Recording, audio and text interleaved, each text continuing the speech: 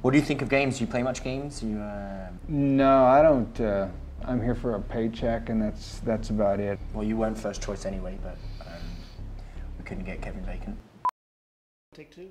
Have you had a nice day? I've had a great day, and I've had a great experience working on the game. Blood Dragon is an extremely creative game. Dink, dink. The goal with this game was to try and pay homage to all of the old 80s action movies, which is why I came to you in the first place.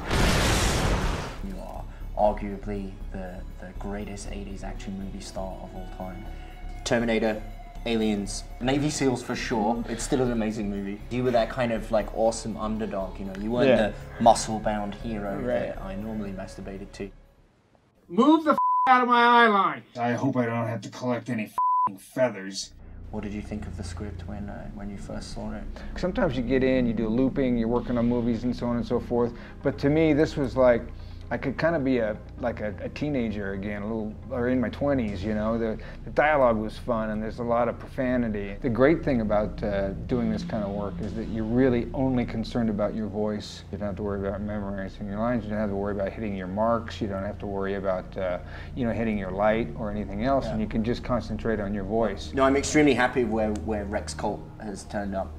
Rex Colt. Rex Colt. Wait a second. Yeah, just do it, all right? All right, but wait a Hey, I got one page, I got 9 on it. It's Sloane's bedtime, and his blanket is 6 feet of my shit. There were other topics that the marketing team wanted me to talk about. Okay. But I've forgotten them all. F you! Fuck.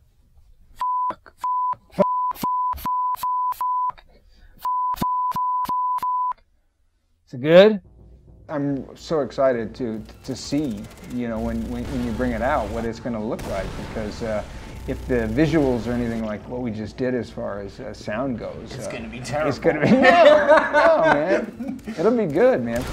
And when I saw the passion that this guy had for this game, I thought, like, this is either going to be a awesome game or it's never going to get released. And I've really enjoyed the relationship that we forged, and it's just a relationship I feel will. Don't touch me. Didn't say that last week. I hope this thing fails